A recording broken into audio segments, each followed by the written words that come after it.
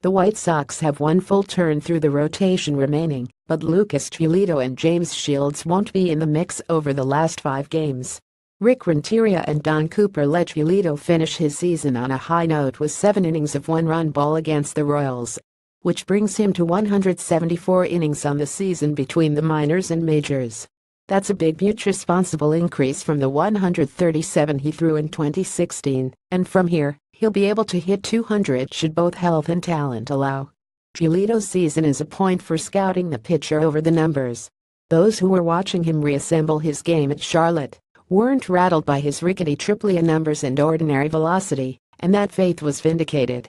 Level WLERAGIPHHRBBK Level WLERAGIPHHRBBK AAA 610 4.48 24 128.2 122 17 59 134 MLB 33 2.387 45.131 8 12 34 I don't know if anybody was expecting that kind of immediate success in the majors. Giolito might have surprised even himself, given his honest self-assessments after his Charlotte starts and his initial review of his first stint with the White Sox. This was such a crazy year, Giolito said. I started not the way I wanted to. I had to kind of get over some trials and tribulations down in the minor leagues, trying to fix some things, trying to find myself and see who I was as a pitcher.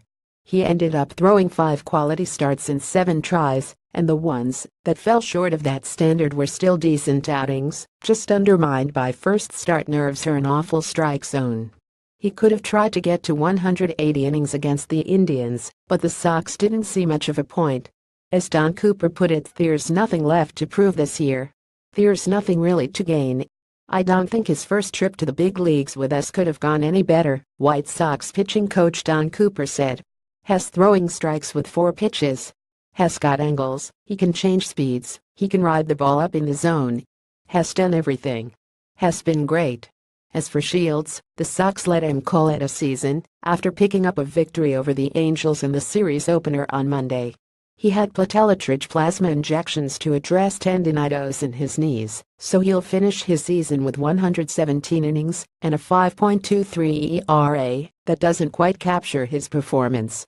For Shields, you can separate his August and September performance from the rest of the season, as that's when he started dropping down in an attempt to get through the season. It worked.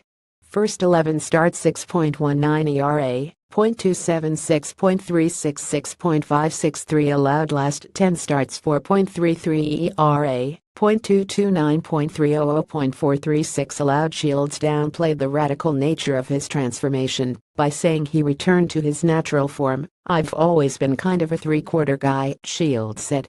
A few years back I went over the top a little bit more. All it is, in going back down 3-quarter a little bit more. I feel comfortable right now, and we're just going to go with it and see how the rest of the season goes. But that's kind of a lie by understatement.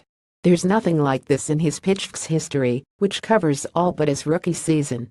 There's this from Brooks, and the incessant shift from baseball savant. That's different from anything he'd done before, and it worked well enough. With Giolito's smashing success and Shields' satisfactory second act, the White Sox have 2 fewer rotation spots to worry about when opening day rolls around in 2018. These Latessen results might not guarantee future success, but it only took the slightly pessimistic outcome to think either pitcher wouldn't deserve saved seats. With Giolito and Shields done, the Sox haven't yet determined Friday's starter, but they have a plan for the rest of the remaining slate. Ronaldo Lopez will start tonight against the Angels, followed by Dylan Covey on Thursday. After the TBA on Friday, Carson Fulmer will test his blister on Saturday, and Chris Volstad will go in the season finale.